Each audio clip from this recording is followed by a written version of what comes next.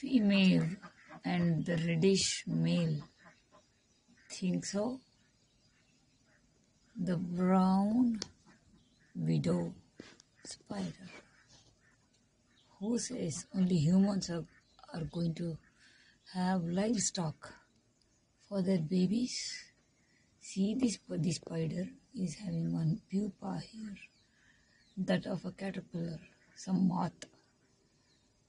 Moth is going to emerge out from that, and they have built the what is it called, the web, this web around that pupa. So once they get their eggs hatched, a live moth will be there for the babies to eat. Many more are there. See? Here is one female again,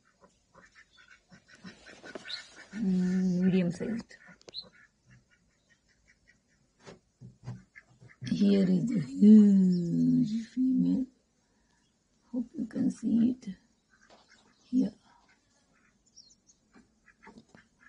Right next to it is a pupa of a caterpillar again. And here is one set of male and female. Hope it is visible.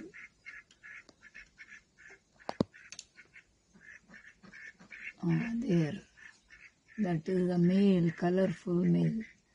Next to that is here. No, not that.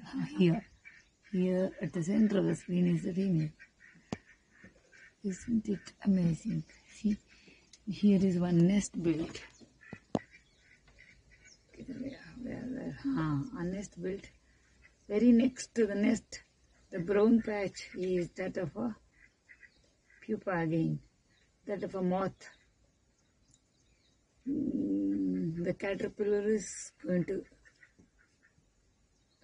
emerge out of this as a moth, and the web is built around it. They have built, see, one more, that mud patch is that of a nest of a wasp. So these huge family of spiders, they are having good enough livestock for their babies. Isn't it amazing? Isn't it amazing? This colorful male is so cute.